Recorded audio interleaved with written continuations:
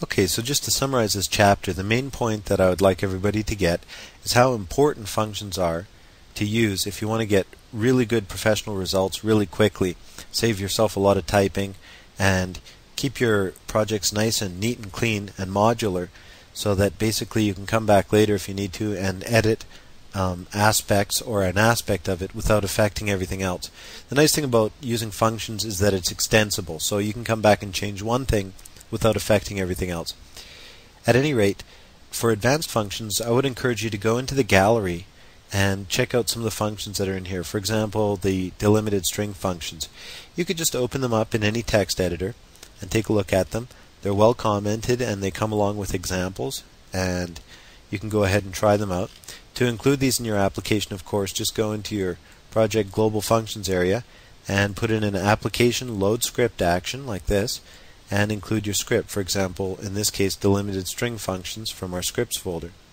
And that will go ahead and load your script into your project and you can use it from there. Now, as I was saying, the really important thing that I would like to emphasize here is how easy to use functions are. A lot of people, maybe their first experience with functions is a little tricky and they just don't bother with them, but it's really worth getting over that initial little barrier.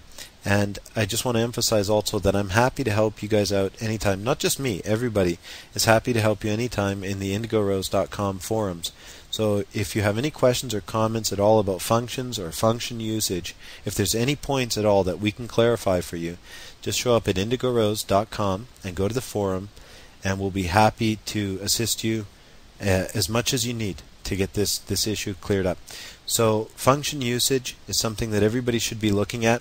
Try working through the stuff in this chapter until you're comfortable with the basics of functions, and then go into the gallery and check out some of the more advanced functions. And then even if you don't have questions, please come join us in the forum, and we're happy to have you there all the time, and we'll discuss functions a little bit further. Looking forward to seeing you there.